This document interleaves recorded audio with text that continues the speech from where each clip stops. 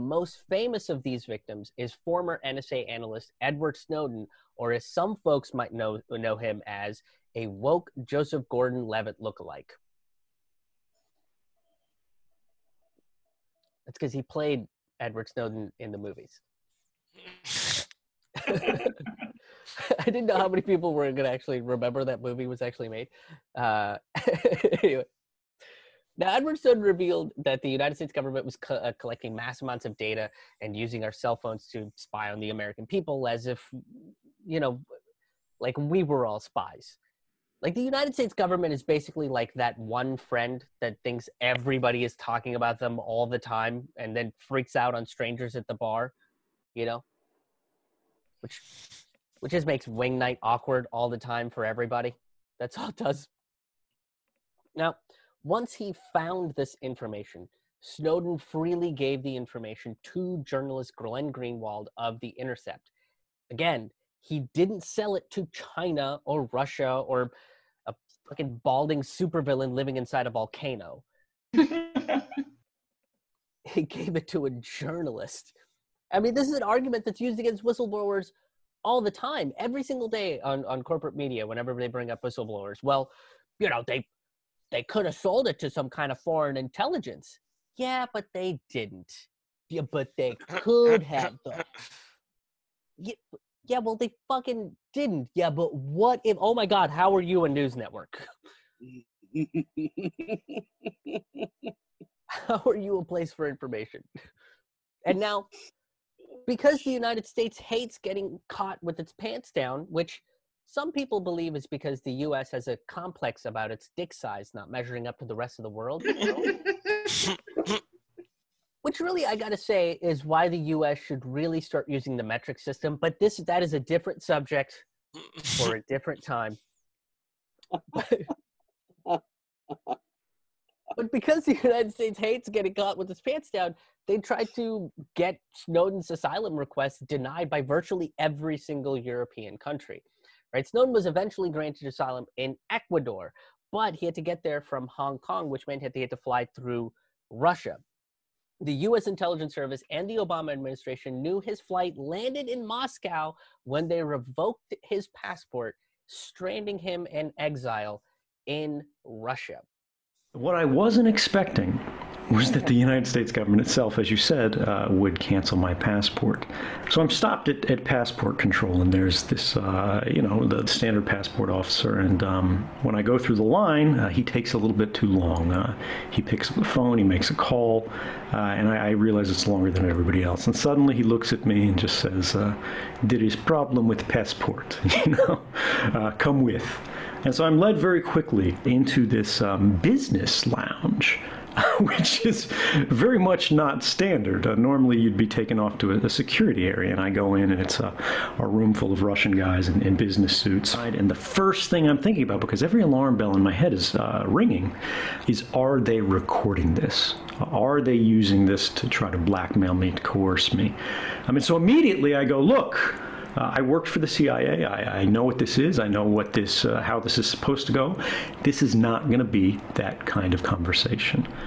So you declined the Russian intelligence request to cooperate then. You got stuck in the airport for 40 days. Because you said something very important, which was that I was trapped in that airport for 40 days. Again, for those people who might be a little bit skeptical of me, if I had cooperated with the Russian government, right, if you think I'm a Russian spy, I would have been in that airport for 5 minutes before they drove me out in a limo, to the palace where I would be living for the rest of my days, before they, throw the parade where they call me a hero of Russia. I applied for asylum in 27 different countries around the world, places like Germany, France, Norway, that I thought the U.S. government and the American public would be much more comfortable with me being there. And yet we saw something extraordinary happen, just one thing, which is that the U.S. government worked quite hard to make sure I didn't leave Russia, to the point that they actually grounded the presidential aircraft of the president of Bolivia, which is like grounding Air Force One. It's something that's really unprecedented in diplomatic history. And it's very much an open question today. Why did the U.S. government work so hard to keep me in Russia? Basically, this gave them the opportunity to claim that he was a Russian spy. Oh. And then the NSA can finally live out their James Bond fetish. They can finally become one of the Bond girls as an entire agency, you guys. It's a big deal.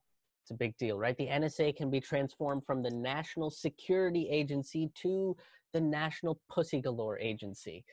Oh, man. It's fun, right? It's fun when dreams come true at the expense of innocent people. It's a good time, isn't it? Mm-hmm. Mm-hmm. Now, there are some people that look at someone like Edward Snowden and say, well, why can't he just come home and face the music? But if he did come home, the music would be listening to Nickelback in a jail cell for life without a fair trial. And I believe listening to Nickelback is against the Geneva Convention. So. Yeah. Here's what he says about coming back home. I would not have received a fair trial. There would not have been much of a trial at all. I would only have received a sentencing. And the question there is, what message does that send, whether you like me or not? I could be the best person in the world, I could be the worst.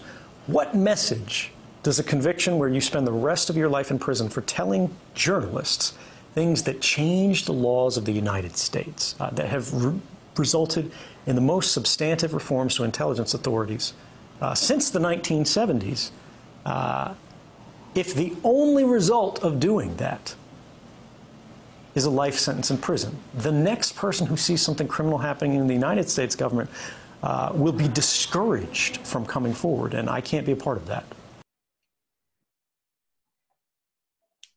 And that denial of trial, that denial of fair trial, was under the Obama administration, who evoked the Espionage Act more than any other president. Right? Look, the Obama administration had every opportunity to undo this legacy of democratic authoritarianism that was left behind by their predecessors, but they didn't. Right? Obama exiled Snowden, and he only commuted Chelsea Manning's sentence. Manning was the U.S. Army soldier that revealed documents proving that the American military was killing Afghani civilians and international journalists to WikiLeaks. If Obama truly believed that these war crimes are something that the country should atone for, he would have started by completely pardoning Chelsea Manning.